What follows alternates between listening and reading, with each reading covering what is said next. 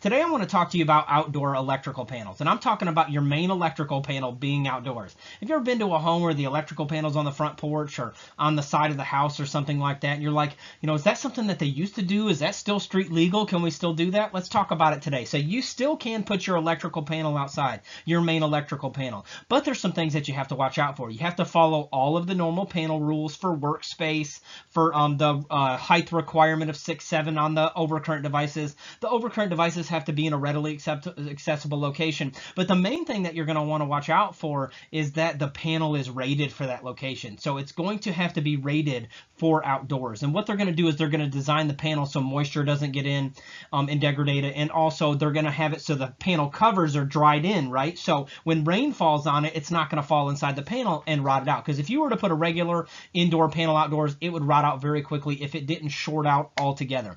So some other things that you're going to want to watch out for, should I do a new home and put the panel outside? Well, that's up to you and your designer and your electrician, but there are a couple drawbacks there, and I want to talk about them. Legally, you could still put your main electrical panel outside, but likely if you're building a new home, you're going to have arc fault and ground fault breakers. So that meant every time that a breaker trips because of an arc or a ground fault or just a regular overcurrent, you're going to have to go outside and reset that breaker. There's some dangers associated there, right? You're fully, you could be potentially grounded outside. You could be subject to the weather outside. So there's so many factors and dangers that come with having the panel outside.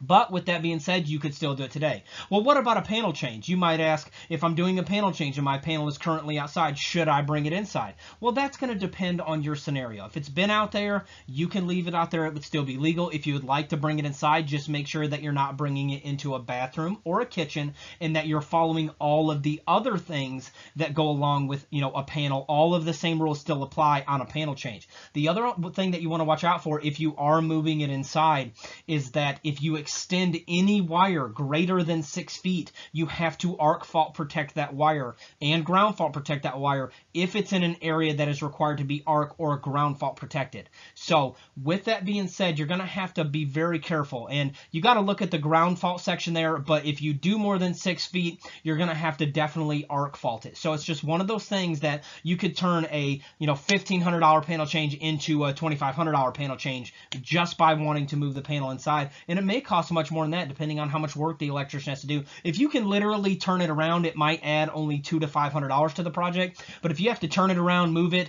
and do arc fault and ground fault, you can turn a $1,500 outdoor panel change into a $4,000 project. So that's just something. I hope I give you guys a little bit of insight on the outdoor panel. It is still street legal, but it may or may not be practical for you on a new construction installation and or on a panel change situation. Let's get to it.